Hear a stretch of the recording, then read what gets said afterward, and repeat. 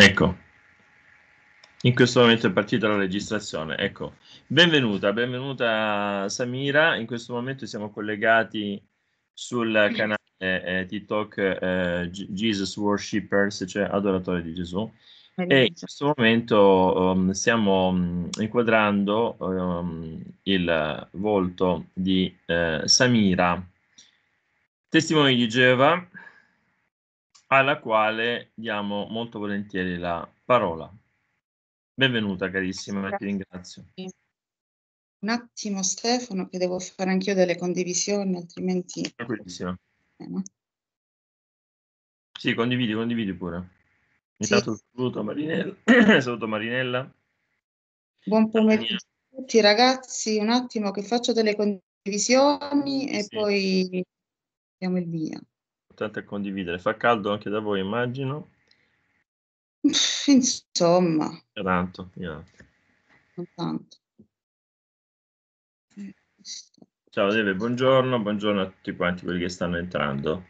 Siamo ancora in attesa di sapere quale sarà il contenuto fatto per un po' di tempo, diciamo così, mentre condividi il contenuto della famosa Torre di Guardia di agosto e il quiz, il mistero di questi giorni. Insomma, siamo tutti molto curiosi di vedere quale sarà il contenuto di questa rivista, che a quanto pare porterà importanti comunque cambiamenti. È facile intuire il motivo per cui non l'abbiano pubblicata.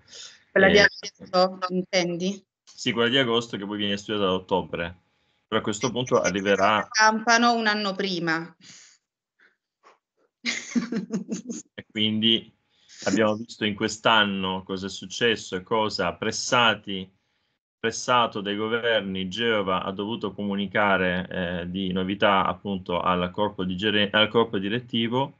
Bene, allora carissima, benvenuta di nuovo, e quindi ti diamo proprio molto volentieri la parola. Direi tu quello che vuoi dire, ovviamente.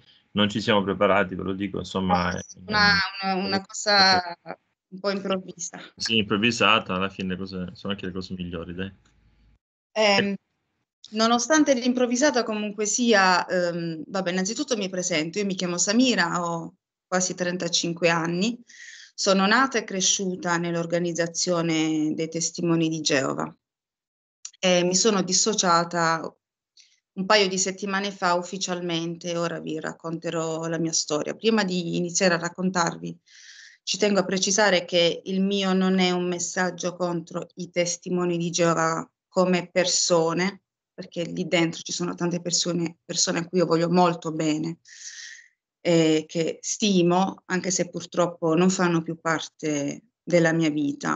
Il mio è solo un messaggio di incoraggiamento nei confronti di chi è stato o è, cioè è nella situazione in cui ero io fino a poco tempo fa, in cui ancora mi trovo, anche se sono fuoriuscita fisicamente.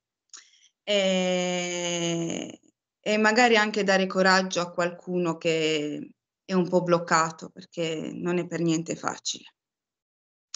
Detto ciò, io ho uno scritto avanti, cercherò di leggere il meno possibile, perché abbiamo constatato che leggere non è molto di aiuto, però vi assicuro che è la mia storia, non l'ho rubata a nessuno. La mia sicuro non è. Quindi... No, niente, come dicevo, io sono cresciuta sono nata e cresciuta in una famiglia di testimoni di Geova. A loro volta anche i miei genitori sono nati, cioè mio padre è quasi nato, però si può dire nati e cresciuti come testimoni di Geova, quindi con un'educazione tipica dei TDG. Quindi a loro volta anche loro indottrinati sin da piccoli. Di conseguenza anche io e mio fratello abbiamo ricevuto lo stesso tipo di educazione. Infatti allora, il motivo per cui io ho il tema principale di cui io voglio parlare, che mi ha toccato personalmente, è l'indottrinamento e la manipolazione, perché questa non avviene per sfortuna solo agli adulti, ma per chi è nato e cresciuto nell'organizzazione dei testimoni di Geova, questa manipolazione, questo indottrinamento avviene sin dalla tenera età, e vi parlo della prima infanzia. Parliamo di bambini che appena iniziano ad andare all'asilo, i genitori vanno in modalità watchtower praticamente. Infatti io ricordo che sin da piccola era obbligatoriamente ogni settimana c'era lo studio familiare, lo studio personale fatto da ogni singolo figlio, le adunanze 3 volte settimanali all'epoca e la predicazione. E questo avviene sin da piccoli. Certo, non è che un genitore ti prende per capelli e ti ci porta, però ben capite che per un bambino non è proprio una passeggiata. Nella mia infanzia, purtroppo, a causa appunto dell'indottrinamento dei testimoni di Geova, non ho mai festeggiato delle feste, Natali, compleanni. Ho festeggiato i miei 2 compleanni, il 18° e il 34° l'anno scorso, di nascosto. Sono stata pure sgamata su Facebook, quindi che ve lo dica a fare. E questo perché... Teste sono cadute durante il tuo compleanno? Quante teste sono cadute? E questo perché i testimoni di Geova non festeggiano le feste? Perché per loro le feste che festeggia il mondo sono pagane, e loro quindi prendono dei versetti della Bibbia, li vanno a strumentalizzare, e siccome loro si ritengono il vero popolo di Dio, e tutto il mondo è malvagio e tutti sono del mondo e tutti sono pagani, secondo loro queste feste appartengono al diavolo. E questo vale appunto sin da quando si è piccoli, cioè ti viene proprio messo nella testa che la torta, il pezzo della torta, cioè io mi ricordo che io il pezzo della torta me lo mangiavo di nascosto, però mai sia lo veniva a sapere mamma, perché poi, ma tu lo sai che hai dato un dispiacere a Geova, venivano fatti tutti questi discorsi qua di manipolazione emotiva, no? Perché i testimoni di Geova cosa fanno? La cosa che mi dispiace è che i genitori di questi poveri figli vanno a rovinare il futuro dei loro figli, li vanno ad indottrinare, a causare dei danni psicologici e loro neanche se ne rendono conto. Perché dire ad un bambino, se tu mangi un pezzo di torta, di certo non penso che gli vadano a dire Geova ti distrugge. I miei genitori non mi dicevano questo, però mi dicevano che Geova era tanto dispiaciuto e che noi facciamo tutto questo per Geova perché presto verrà Armageddon, i cattivi verranno distrutti e quindi poi noi entreremo nel paradiso. E quindi si inizia con il pezzo di torta e poi l'indottrinamento diviene sempre più profondo. Un momento che se no perdo il filo del discorso. Infatti la manipolazione mentale è, come dicevo, è pane quotidiano.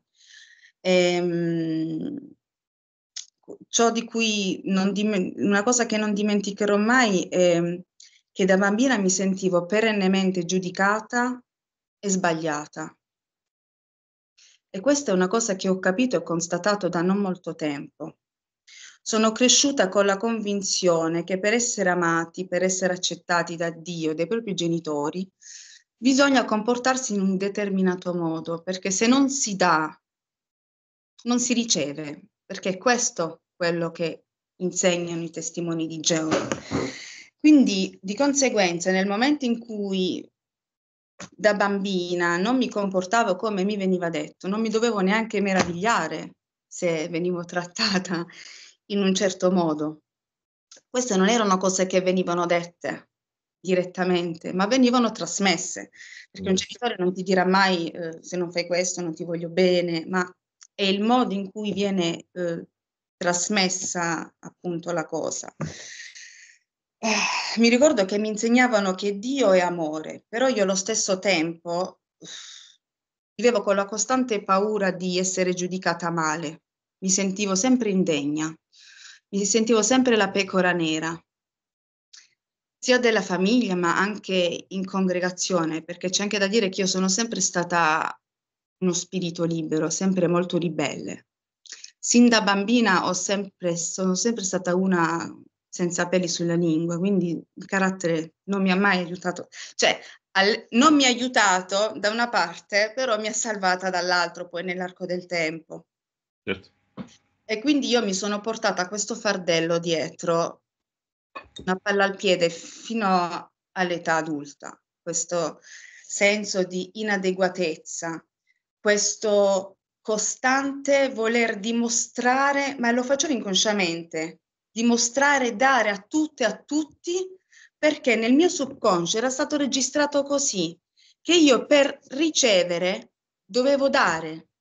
Questa è una cosa che io ho capito successivamente leggendo dei libri di psicologia, non è una cosa che dici così. Vabbè, poi dicevo, a 16 anni poi ho deciso di battezzarmi, perché appunto nata, cresciuta nell'organizzazione, sono arrivata a prendere la decisione di volermi battezzare, ma non era una decisione presa, dettata dal cuore, ma semplicemente sapevo che era la cosa giusta da fare. E quindi anche contro indicazione di mio padre, perché lui mi diceva: Samira, tu non sei pronta, tu non sai cosa stai facendo, tu lo fai perché ti è stato insegnato questo, lo fai perché lo fanno i tuoi amici, ma non sei pronta. Vabbè, io nonostante ciò, siccome volevo fare quello che mi era stato insegnato, essere giusta, e quindi mi battezzai. Infatti non sono durata a lungo, perché poi a 18 anni, da ragazza con lo spirito libero e vogliosa di fare tante esperienze, ribelle, c'erano tante cose che a me non andavano giù, anche perché il problema è che tra i testimoni di Geova, se tu non sei il tipico testimone di Geova modello, vieni isolato ed emarginato già all'interno di loro. Come poco spirituale. Sì, cioè loro tendono proprio a giudicarsi tra di loro, a criticarsi tra di loro, a etichettare una ragazza, un ragazzino. Io parlo ora sempre della Samira ragazzina, ma poi non cambierà nulla, anzi diventa peggio. Però rendetevi conto come può influire sulla psiche di un ragazzo, un bambino e poi ragazzo in fase adolescenziale in cui si sta formando, questo costante senso di inadeguatezza. E per chi come me, nonostante cercasse di rigare dritto, avevo sempre la mia testa, cioè la mia testa mi diceva: tu devi far così, consapevole di prendermi le conseguenze, perché poi io cioè, mi scorno, ci vado di testa, mi faccio male, fa niente. Infatti poi a 18 anni ho iniziato ad allontanarmi, perché appunto mi sentivo incatenata. E siccome sono stata cresciuta da genitori, soprattutto mio padre, con un elevatissimo senso di giustizia, ma una cosa esagerata, questa cosa non mi faceva vivere bene, perché sapevo di vivere con due piedi in una scarpa. E se c'è una cosa che io non ammetto, perché è proprio una cosa che ho dentro, grazie a mio padre che me l'ha insegnato, è che nella vita bisogna sempre essere coerenti con se stessi. Quindi io, nonostante non ne avessi avuto il coraggio di dissociarmi, feci in modo che mi disassociassero praticamente. Feci delle cose che non dovevo fare, mi feci vedere, venne questo testimone di Geova a dirmi: sai Samira, io all'epoca lavoravo in un pub, quindi là ne succedevano. Sai Samira, io ti ho visto fare questo, fare quello, io non vorrei andare io dagli anziani, perché l'esortazione è quella di andare da chi ha commesso la trasgressione, andare lui stesso dagli anziani. Per favore, non voglio andare io, vai tu. E io non ci andai. Mi avvisò una seconda volta, poi quando venne di nuovo ci incrociammo, non mi venne a cercare una persona molto discreta questa. Mi disse: Samira, guarda, io ti voglio aiutare. Io chiamo l'anziano, quello lì, con cui c'è più confidenza, gli dico che tu gli vuoi parlare. Io lo guardo e gli dissi: grazie, perché non sapevo come fare, perché sapevo che prima o poi sarebbe scoppiata la bomba, no? E quindi, insomma, alla fine confessai quello che dovevo confessare, niente di che, una sigaretta era alla fine, vabbè. Capirai, vabbè. Eh sì, vabbè, per loro è un peccato, Sì, cioè, non è in sé per sé la sigaretta, però è il fatto che io non mi fossi pentita. Loro mi hanno fatto a 18 anni, lo potevo fare da sola perché ero maggiorenne, poi comunque io mio padre non l'avrei voluto manco sotto torchio perché ci mancava solo lui. Ti voglio bene, papà, però anche no. sta traslocando, non si sta sentendo adesso. No, ma dopo si collega e poi mi vede, non ti preoccupare. Anzi, quando mi fecero il comitato, io non dissi niente a casa, non ebbi il coraggio. Loro mi fecero un comitato in tre uomini con una ragazza diciottenne. Io non mi sentii tantissimo in disagio perché erano persone che mi avevano vista crescere, però comunque non è stato piacevole. Io gli ho semplicemente detto che, perché allora ci credevo che quella fosse la verità, gli ho semplicemente detto che io non ero pentita, che io volevo fare la mia vita e quindi amen.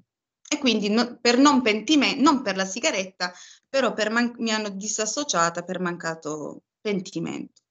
La cosa che mi colpì, e voglio spezzare una lancia a loro favore perché, come detto, non è contro gli uomini, ma contro l'organizzazione, che loro a modo loro mi volevano aiutare, mi volevano bene, erano dispiaciuti, avevano proprio le lacrime agli occhi.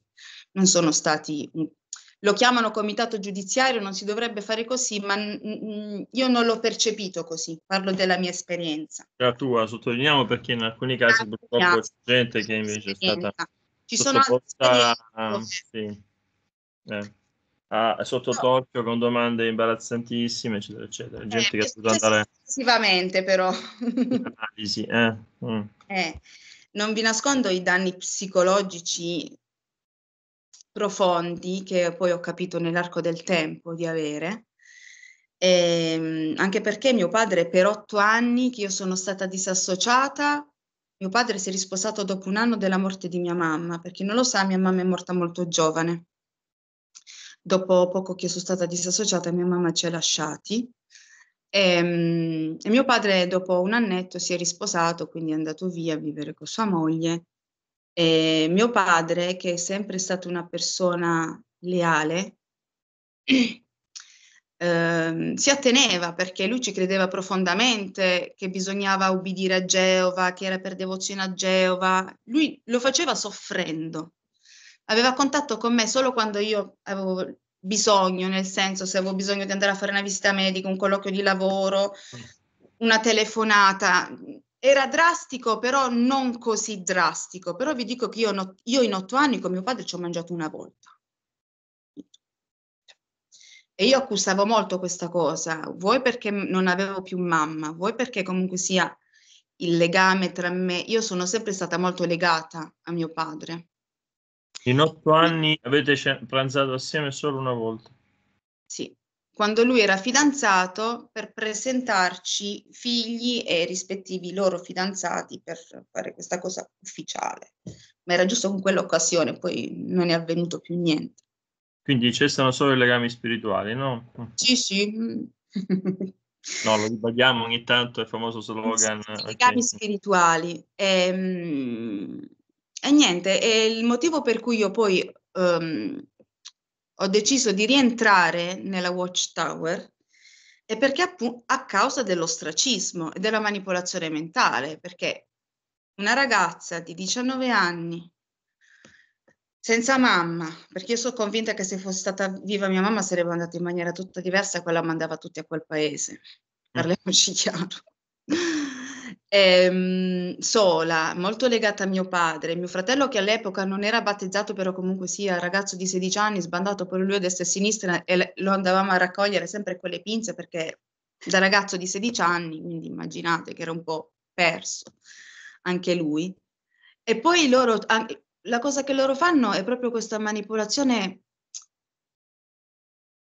mentale, ma proprio, non mi viene il termine, sentimentale. Loro proprio Mm. ti toccano.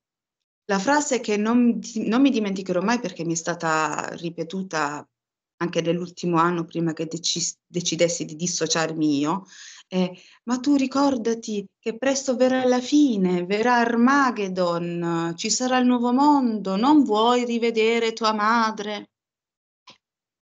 Io che ci credevo profondamente, Tra l'altro salutiamo anche tuo marito online, Nicola, vero? Sì, Nicola, Nicola, parlerò di lui, ce n'è anche per lui. è pugliese? È Sì, è conterraneo anche? pugliese, pugliese, È conterraneo, è conterraneo. Abbiamo un altro Nicola, sai Nicola in lei di Bari e corrisponde a Terestose. Sì, questa manipolazione dei sentimenti, giocare, cioè ti hanno in pugno, no? Ti si impadroniscono della tua, ecco. Appunto, tornando a Nicola, questo è stato il motivo per cui io sono rientrata. Vuoi perché comunque sia all'epoca credevo che nonostante tutto, nonostante io non credessi più negli uomini, perché comunque loro poi ti insegnano?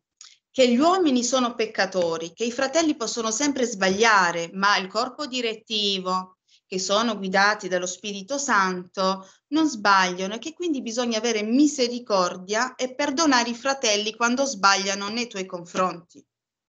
No? Perché i testimoni di Geova, corpo direttivo compreso, sono imperfetti, ma io non ho mai sentito dire a un testimone di Geova che il Papa è imperfetto, che gli anglicani sono imperfetti, che i cattolici sono imperfetti. C'è Quelli sono questa Babilonia differenza. la Grande, vanno Ecco. tutti No, perché la per differenza di loro. peccatore imperfetto, capito? Cioè, condannare uno alla distruzione e invece dire, beh, siamo imperfetti. Sì, però dico, di noi non lo dite mai che siamo imperfetti. Vabbè, chiusa la parente, diceva Totò.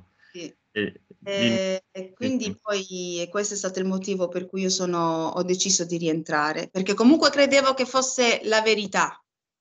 Cioè io sono stata fuori per 8 anni, continuando a difenderli come organizzazione. Cioè quando qualcuno, cioè io ero anche arrivata al punto di dire io lì non ci torno più perché quelli ti fanno il lavaggio del cervello, non ci voglio tornare, però comunque li difendevo ed ero convinta che quella fosse la verità e che ero io che non ero in grado e capace di seguirla. Cioè, vedi tu il mio cervello come funzionava. E poi volevo dire un'altra cosa, tra le altre, che in questo percorso io sono insieme a mio marito da 12 anni. Io ho conosciuto mio marito che non era un testimone di Geova, siamo andati a convivere. Abbiamo dovuto sposarci in anticipo perché convivendo non potevo essere riassociata. Mio marito mi ha sempre sostenuta in tutto e per tutto, anche se lui non era d'accordo e non vedeva di buon occhio i testimoni di Geova, però lui vedendomi star male per mio padre, per tutta la situazione, per lui l'importante era che io tornassi e stessi bene.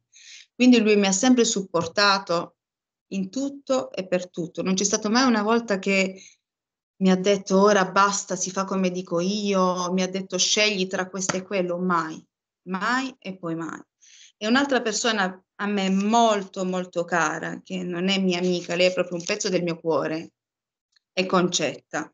Lei l'ho conosciuta che eravamo bambine, ragazzine, io ero una figlia di testimoni di Geova con tanti limiti e tanti paletti. E noi siamo amiche da 23 anni.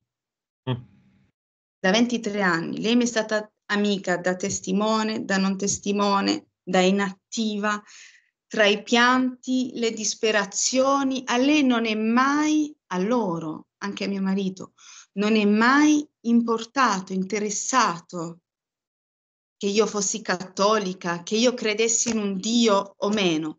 Ci sono stati, perché l'amore è questo. Certo. E infatti noi poi dopo che sono stata riassociata ci siamo trasferiti in Germania. E quindi per noi è stato un nuovo inizio. Mentre in Italia conoscevo tutti i fratelli della congregazione, no? Quindi era un po' più facile. Infatti una volta tornata io mi sentivo molto amata, molto accolta, perché poi quelli sono i giochetti psichici che loro fanno. Le sette ti alzano così e poi ti buttano giù. Quindi nel momento in cui io sono tornata, perché io ero il figlio prodigo, ma loro la parabola non l'hanno mai capita, e va bene, io mi sentivo bene una volta tornata perché appunto ci credevo. Per me pensavo di fare il giusto. Quando poi ci siamo trasferiti in Germania ho dovuto ricercare amici nella congregazione in cui appartenevo, della zona, perché al di fuori dei miei parenti testimoni in congregazione io non conoscevo nessuno.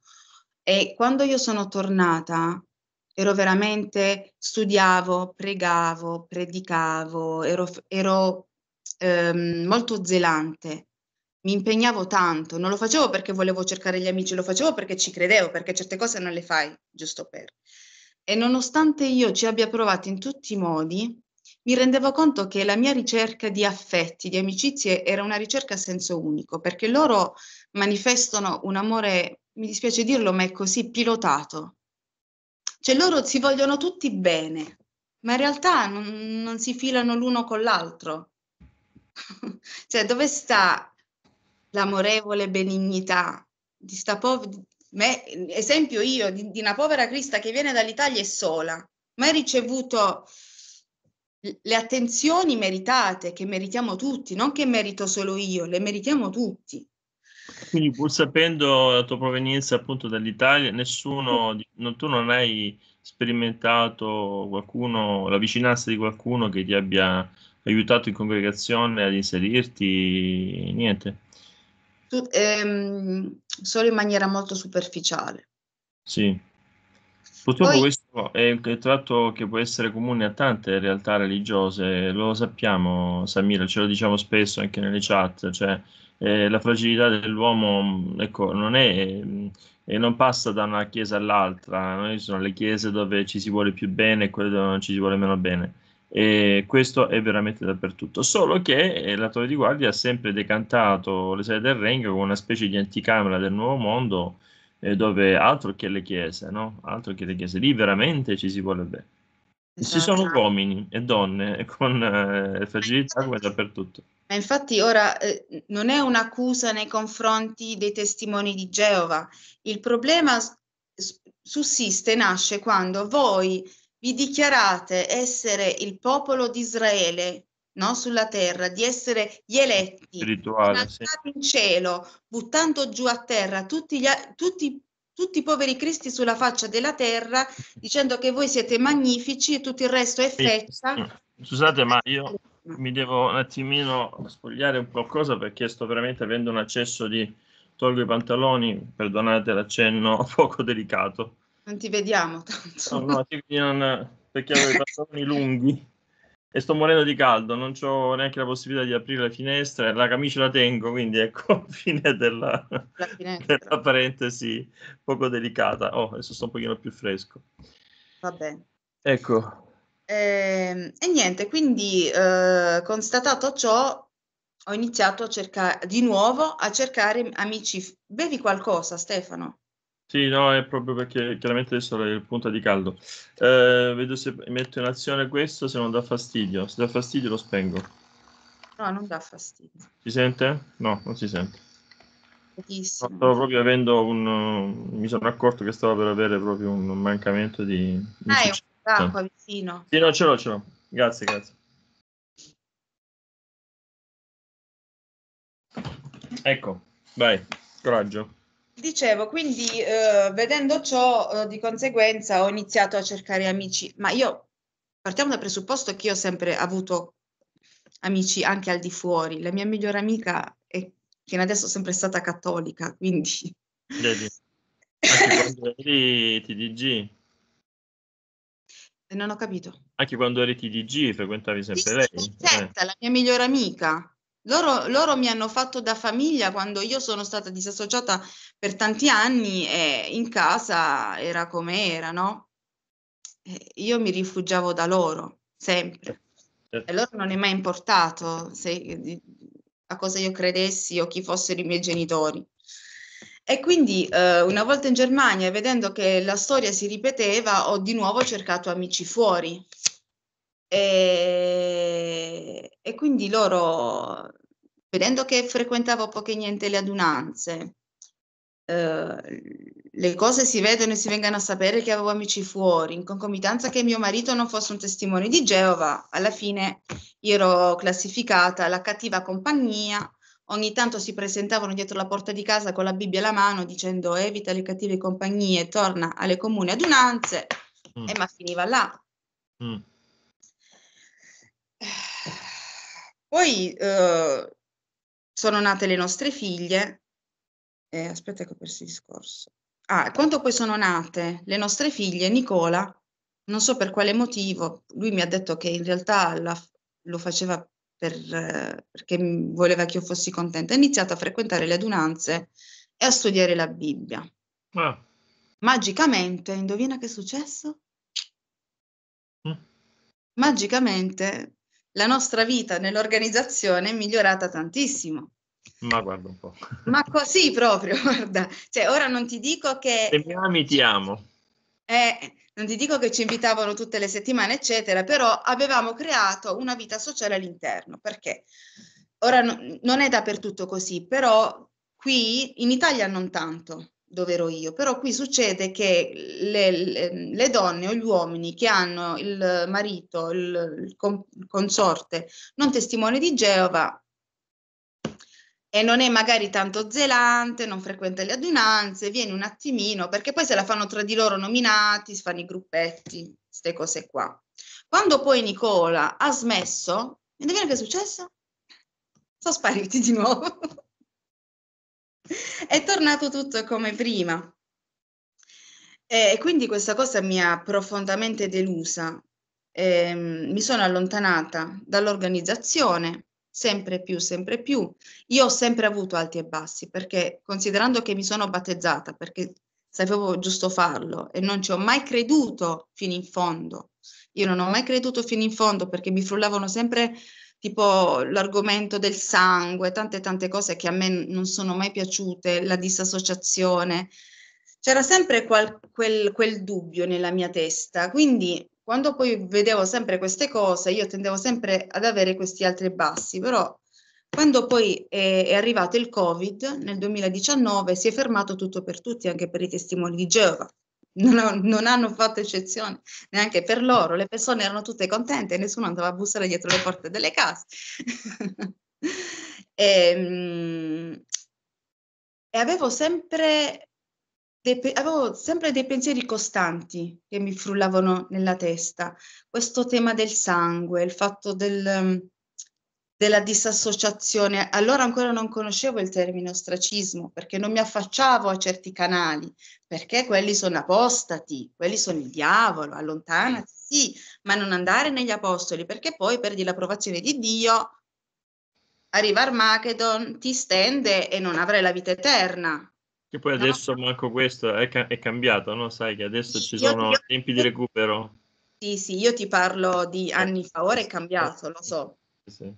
Quindi con il Covid non solo io, ma le menti si sono aperte, la gente non aveva niente da fare, quindi qualcuno che aveva i dubbi, che gli frullavano nella testa, qualcosina se l'andava a vedere. Questo è stato il mio caso. Infatti mi sono imbattuta, non dico per caso, perché un po' cercavo, però mi sono imbattuta su TikTok in persone ex TG che raccontavano semplicemente la loro storia. Una di queste la conosci anche tu.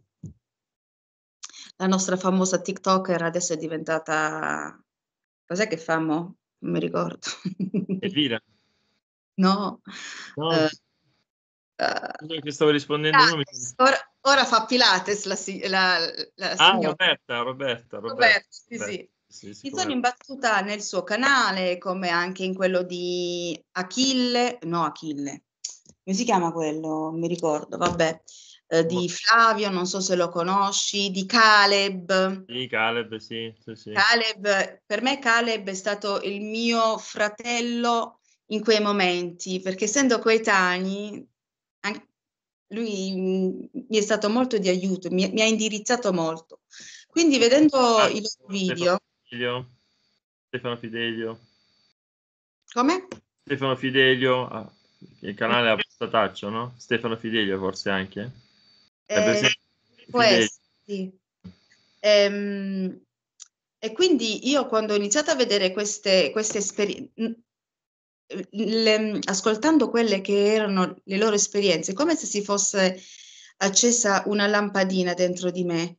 Infatti, poi lì ho continuato a cercare e poi sono venuta, tramite loro, sono venuta a conoscenza del termine ostracismo, che per me era sconosciuto, manipolazione mentale, emotiva, affettiva.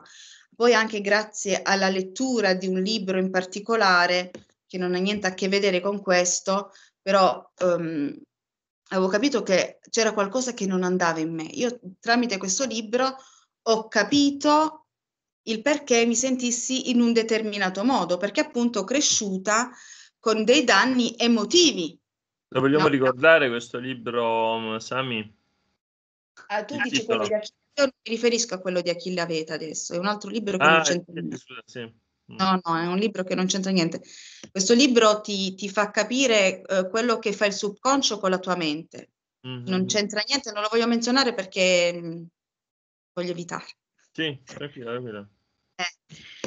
E quindi questa è stata la scintilla che poi mi ha fatto decidere di voler scacciare, ora non so se posso usare il termine, gli scheletri dagli armadi, per non usare un altro termine magari poco bello. E questo perché? Perché io volevo essere una madre diversa per le mie figlie, non volevo che le mie figlie, un attimo, non volevo che le mie figlie crescessero come sono cresciuta io e quindi ho anche cercato aiuto psicologico. Sono andata da una psicologa per un annetto. Ho continuato a fare ricerche per quanto riguarda appunto quelli che sono gli aspetti settali delle organizzazioni, perché non riuscivo a capire. E lì poi, come tu ben sai, ho scoperto anche tramite te, no? Armi, tabacchi, abusi non denunciati, conti bancari nascosti, il giurare il falso nei tribunali, la manipolazione di menti con false dottrine, perché poi se le inventano di sana pianta, le cambiano le cose, ce le mettono, ce le tolgono, le parole, le scritture, i libri scompaiono dalla Bibbia. Ho capito che la Bibbia dei testimoni di Geova non è una Bibbia, tante tante cose. E quindi di lì, dal Covid, ho iniziato poi ad allontanarmi sempre sempre più. Per un periodo di tempo mi sono riavvicinata, però mi sono allontanata subito di nuovo e da allora sono stata inattiva per circa 2 anni. In questi 2 anni ho fatto molto un lavoro di introspezione su me stessa, appunto leggendo tanto, cercando aiuto psicologico e tutto questo l'ho fatto nonostante la paura di perdere i miei affetti più cari, perché io più andavo dalla psicologa, più mi rendevo conto che andavo nella direzione dove io dovevo fare delle scelte, non perché me lo dicesse la psicologa, perché inevitabilmente se tu fai un percorso psicologico o lo interrompi e non fai più niente, perché altrimenti non ha senso, oppure vai a fondo. Io se ho deciso di intraprendere questo percorso è perché ero stufa di vivere così. Io non vivevo più, non ero più padrona della mia vita, non sapevo più cosa fosse svegliarsi sereni, sorridere alla vita.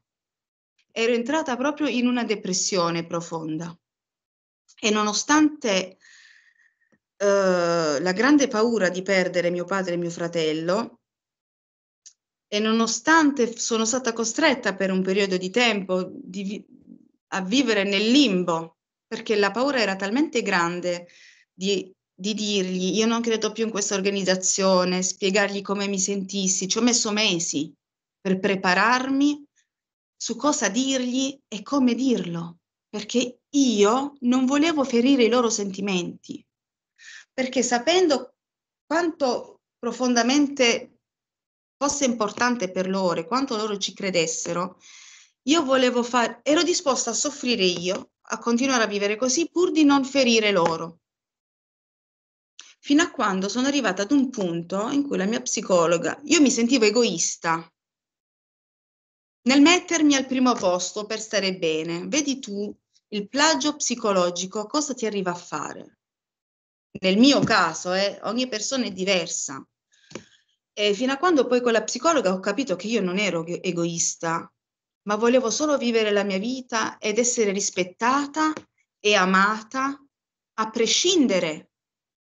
Quindi, consapevole di andarmi a scontare contro un muro a 100 all'ora, ho preso la decisione di parlargli, non andando contro, parlando contro l'organizzazione, spiegando come io mi sono sempre sentita sin da bambina, che non volevo che le mie figlie crescessero così e che non credevo più nell'organizzazione, punto. Quindi sono stata inattiva per un paio di anni, però comunque pur avendo parlato con loro ero sempre ferma, cioè qualsiasi cosa io facessi devo pensare se mi vede qualcuno e se poi mi disassociano e poi non ci posso parlare e se si viene a sapere. Ero ancora bloccata. Poi che altro devo dire? Vabbè, poi non serve, penso, dirvi che ho sofferto di ansia, depressione, disturbi alimentari. Questo è successo anche questo, come succede alla stragrande maggioranza. E grazie alla mia psicologa però ho trovato il coraggio di uscire allo scoperto, di non nascondermi più, e di non mettermi da parte pur di non ferirli.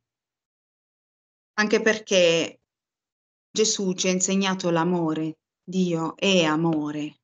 E l'amore che cos'è? L'amore è accettazione, amare senza riserve, amare senza condizioni, soprattutto chi ti ama resta. Punto. Non c'è resta se resta, ma no. Chi ti ama resta. Gesù insegna questo. Proverbi 17:17, il vero amico ama in ogni tempo. Esatto. Loro lo citano, ma non la capiscono sta scrittura. Sì. L'altro giorno l'hanno messa come titolo della scrittura del giorno, che non ci azzeccava niente con il testo, tra l'altro. Però vabbè. È vero. E poi sono arrivata a capire che un affetto, un amore così è tossico. È brutto dirlo, ma è la verità. È tossico perché stare dove non si sta bene, voler stare a fianco a delle persone che ami ma non ti fanno bene, non può essere l'amore di Dio quello. Perché Dio, Gesù non ci ha insegnato questo. Gesù non ha mai voltato le spalle a nessuno, che io sappia. Tu lo sai, no? Mai. Sì. Ha sempre Avrebbe perdonato. perdonato anche Giuda, se avesse chiesto perdono anche Giuda sarebbe stato perdonato da Gesù sicuramente. E quindi, consapevole di farmi male, ho deciso di giocare a carte scoperte. Addirittura una persona molto vicina a me a un certo punto mi ha detto: lo sai che dovresti dissociarti? E io gli ho risposto: ma tu sai cosa comporta questo? E mi ha detto: sì, ne sono consapevole, ma sono le conseguenze delle scelte che facciamo. Al che gli ho detto: guarda che il mio amore per te non mi avrebbe mai portato lontano da te. E ricordati che le scelte, le decisioni, le conseguenze di cui tu parli non le prendi tu, ma le prende qualcun altro per te. E quindi niente. Oggi, qui avevo scritto un esempio, no? È come quando sei in pericolo di vita e ti devi tagliare un arto. Che fai? Perdi la vita o ti tagli l'arto? Ti tagli l'arto pur di sopravvivere. E la stessa cosa è con le relazioni tossiche, con le sette. È la stessa cosa. Io ho preferito tagliarmi l'arto, continuare, ho ancora la cicatrice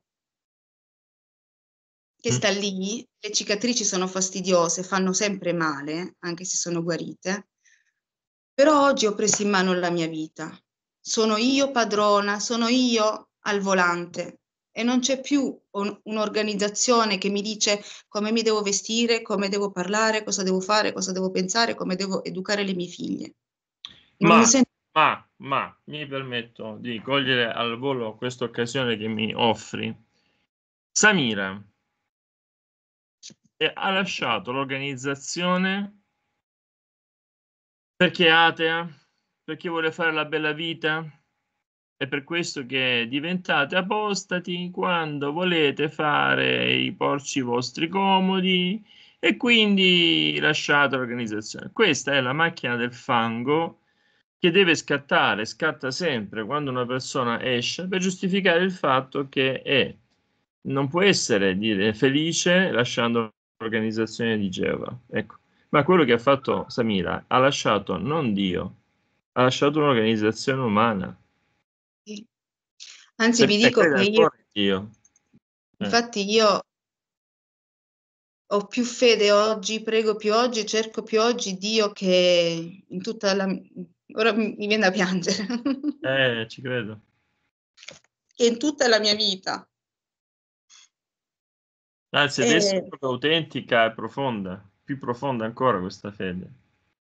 E sono contenta, non ho rimorsi, non ho rimpianti, perché se anche mi porto un dolore dentro, e tu lo sai benissimo qual è, io ho deciso che continuerò ad amare queste persone, Bravo. questa persona in particolare, però non sono più disposta ad avere le persone nella mia vita a quelle condizioni. Preferisco soffrire perché sento la mancanza tutti i giorni, però oggi sono serena, sono una moglie migliore, una donna migliore, una mamma migliore, perché sono serena. Con il dolore nel cuore, ferita, però sono serena. Io non pensavo di poter trovare più la serenità nella mia vita. Quindi quello che vi voglio dire, cari amici e fratelli, che la manipolazione, l'ostracismo vi fa ammalare, diventa una cancrena, vi distrugge giorno dopo. Come ha detto, sai, ti ricordi Sammy le parole di questo ex anziano che ha parlato in questi programmi in cui si sta parlando della povera Pierina? Lui ha detto: purtroppo ho contribuito anch'io a dividere, no, famiglie mettendo sentenze di disassociazione, e questa è un'organizzazione che trasforma il sangue in acqua sporca. Non poteva dirlo in modo più efficace. La morte sociale è questo: trasformare il sangue in acqua sporca. A me la cosa che mi ha salvato è stato, lascia stare la salvezza del percorso psicologico e tutto quanto, no? Che certe volte mi faccio io stessa, no? L'autostima è Intanto ti stanno tanta. arrivando tanti cuoricini qui, almeno dalla live, forse tu non li vedi. No, io non sto vedendo, ho tanta Quindi, autostima, amore per me stessa oggi. E io vi dico, amici, fratelli, lo so che avete paura, lo so che ognuno di voi ha una situazione diversa. Non vi giudico, anzi vi capisco perché non posso. Sono dei farabutti. Però io spero di aver ciechi che aiutato. guidano ciechi. Oddio, scusa, sono mezzo. Sono ciechi che guidano ciechi. Ciechi che guidano ciechi, tutto qua. Perché Dio è guarigione, Dio è misericordia. Non può essere che uno debba vivere con la paura di essere giudicato perennemente per qualsiasi cosa possa sbagliare. Non è così. Non è assolutissimamente così. Io vi dico che se pensate ancora che la pace nel cuore la possiate avere stando lì dentro, vi assicuro che io, come tanti altri, ho trovato la mia pace fuori. Per un pizzico di sorriso, per sdrammatizzare un po', mi stanno chiedendo: ma quanti anni ha Samira che sembra una ventenne? E magari 35. 35, però effettivamente dimostri di meno. Grazie. Va bene. Sì, Poi volevo dire un'ultima cosa, altrimenti poi dopo le prendo. Volevo dire che in tutto ciò, nonostante mio padre aveva le banane, i caschi di banane, i prosciutti, i pezzi di mortadella davanti agli occhi, anche mio padre, a una certa, nonostante lui fosse proprio uno di quei testimoni di Geova, con i paraocchi, così, di cui avete sentito la testimonianza è Riccardo, se non si fosse capito. Il Papa di Samira è Riccardo, di cui avete ascoltato la testimonianza caricata su YouTube, sul canale Cosa insegna realmente, la Torre di Guardia, così. Sei bellissima, Samira, mi dicono, ecco, quindi stai raccogliendo, insomma, l'ammirazione di tante persone come persona, anzitutto lo posso confermare, hai fatto un bellissimo percorso e cammino coraggiosa, perché ci vuole anche tanto coraggio per cambiare completamente prospettiva di vita in qualsiasi organizzazione religiosa si sia stati, se vogliamo, perché non è che uno cambi così, insomma, come si cambia un vestito, ecco.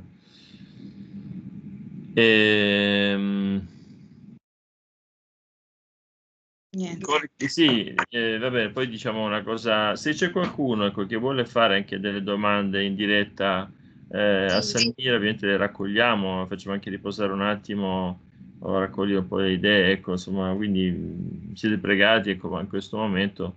Con tutte queste informazioni oggi ci vuole coraggio a entrare, sì, ci vuole anche coraggio a uscire, però purtroppo, Nicola, come tu sai, occorre anche coraggio per uscire perché si sa bene a cosa si va incontro. Questo è tipico delle sette, è tipico delle sette. Dimmi, scusami. e si esce molto più facilmente, tra virgolette, facilmente, fisicamente, ma non con la testa. Perché poi l'indottrinamento è talmente profondo che si è convinti di determinate cose. E io, leggendo la Bibbia, e c'è anche qualcuno che mi sta aiutando a capirla, una veterana, una signora che ha studiato la Bibbia decine di volte. Lei mi spiega le cose perché io dico: "No, no", io dico: "Non è così". Lei mi va a prendere in altre 10 scritture, perché la Bibbia la sa a memoria, Mhm. e mi fa capire dalla Bibbia, non dalla Torre di Guardia, cosa ci vuole dire Dio. Sì. Oggi ho incontrato 3 E camminavano sto senza dicendo discernere. anch'io, senza nessun interesse a fermare le persone. Anche questo fatto di E poi stare li lì. prendo in giro perché non c'hanno niente da fare pure, No, è vero. Sì, Per segnare le ore, scusa. che poi non c'è più bisogno, tra No, l'altro. neanche per i proclamatori?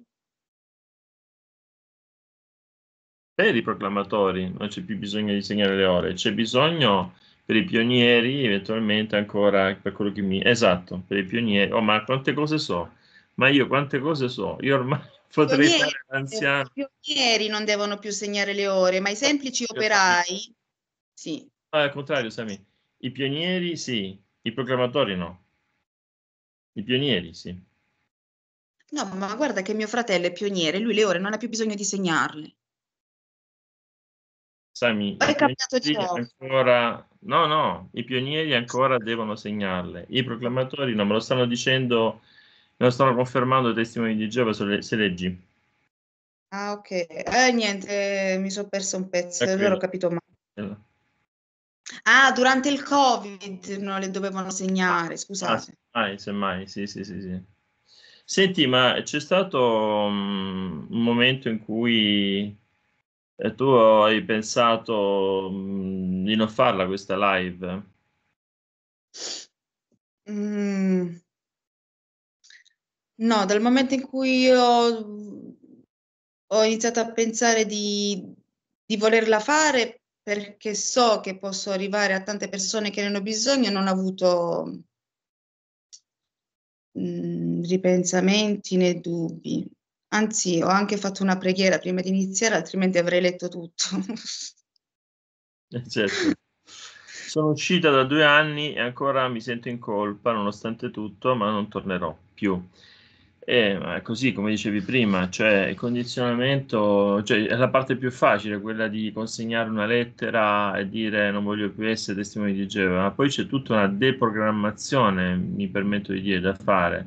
Cioè il testimone è programmato, bombardato di 3, 4 concetti giorno dopo giorno, e soprattutto non avete mai avuto, come dicevamo prima della live, Samira, il tempo di pensare. E la settimana, la giornata di un testimone era completamente piena, tra impegni familiari ovviamente, ma soprattutto impegni legati alla sala del regno, alle adunanze, ai discorsi da preparare, l'adorazione in famiglia, la sera, eccetera, eccetera, eccetera. Non c'è mai stato il tempo semplicemente di fermarsi. È tutto studiato apposta. Volevo Studiato. rispondere ad Antonella, Sì, che ha detto questa cosa. Sai perché ti senti in colpa? Perché pensi che Dio non ti ama, anche se tu sei uscita. Quando tu capirai che Dio, che Gesù ti amano, anche se non sei testimone di Geova, non ti sentirai più in colpa. Io ci ho messo un sacco di tempo per capirlo. Poi è arrivato un amico nella mia vita. Lui sa che sto parlando di lui. E me l'ha fatto capire, con le buone e con le cattive. Cos'è per te la fede, Samira? Chiede Lupo. Eccolo. La fede? Per me la fede è pace. È come mi sento adesso. Sì. Quando uno ha fede, si sente in pace. È segno della presenza del Dio vero, mi viene da dire, no? Quando c'è quello vero, Dio. Ecco, Dio non può che portare pace, serenità. Sono i frutti dello Spirito, no? I frutti dello Spirito di cui parla Paolo. Ecco, sì. Stefano di Pona mi chiama. Vabbè. Dunque, carissimi, purtroppo dobbiamo volgere un po' al termine perché ho altri impegni poi qui in comunità. E sinceramente poi volentieri esco anche un po' fuori casa perché è veramente piuttosto caldo. Dunque, io, se tu sei d'accordo, Sami, se non ti viene in mente altro da aggiungere, insomma, di quello che comunque con tanta intensità voglio dire, insomma, ci hai detto, c'eri proprio tutta, si vedeva proprio in quanto anche, traspariva anche la sofferenza che hai dovuto attraversare per arrivare a questo punto. È Ho un cercato di cammino, trattenermi, però poi alla fine è cascato l'asino, mi dispiace, non ce l'ho fatta. insomma. Poi abbiamo anche saputo, anche, insomma, no, di riflesso alle tue vicissitudini familiari dal babbo, quindi stiamo mettendo insieme anche, no, le tue vite uguali ma diverse al tempo stesso, perché i Non genitori e ne ho figli. parlato perché ho voluto parlare di me, però Esatto. un'altra Sì, sì. storia. Allora, carissimi, ricordo che questa live verrà pubblicata sul canale Cosa insegna realmente la Torre di Guardia, canale YouTube Cosa insegna realmente la Torre di Guardia, quindi sarà possibile vederla come la testimonianza del papà Riccardo e grazie a te Lupo, carissimo. E quindi ringraziando tutti coloro che hanno partecipato, se non ci sono altre domande, ecco, direi che ci avviamo verso la conclusione. E vi ricordo che appena possibile, però vi anticipo anche che scomparirò un pochino la prossima settimana, insomma, ci rivedremo penso giovedì, perché vado a fare insomma alcuni accertamenti, però ci rivedremo nella fine settimana prossima, è probabile che nei prossimi giorni ancora un po' non mi vedrete, diceva qualcuno molto più importante di me. Però intanto ecco, carichiamo questa puntata. Vi ringrazio sempre dell'attenzione, sappiate che tutto quello che stiamo facendo lo facciamo per affetto, per amore, non con spirito di compattimento, non con spirito di odio, è assolutamente una condivisione che vuole essere veramente di aiuto per quanti stanno facendo questo cammino di JV exit, insomma, di uscita non di allontanamento da Dio, sottolineo, non di allontanamento da Dio, ma semmai di avvicinamento a Dio, uscendo da un'organizzazione, lo diciamo senza timore, che si serve di Dio e non serve Dio. Lo diciamo a chiare lettere, ben consci di quello che affermiamo. Grazie ancora di avermi seguito e alla prossima, carissimi. Grazie, grazie. Grazie a tutti, grazie al Rullo. Un bacio, grazie Stefano. Grazie a te, Sami. Ecco, allora, Sami, abbiamo chiuso la live su TikTok. Brava, sei stata molto brava, sai? Sei stata molto brava, no, no, complimenti. Senti, chiudiamo anche qui su Skype. Sì. Quindi questa puntata appunto la registriamo, la mandiamo su Cosa insegna realmente la Torre di Guardia.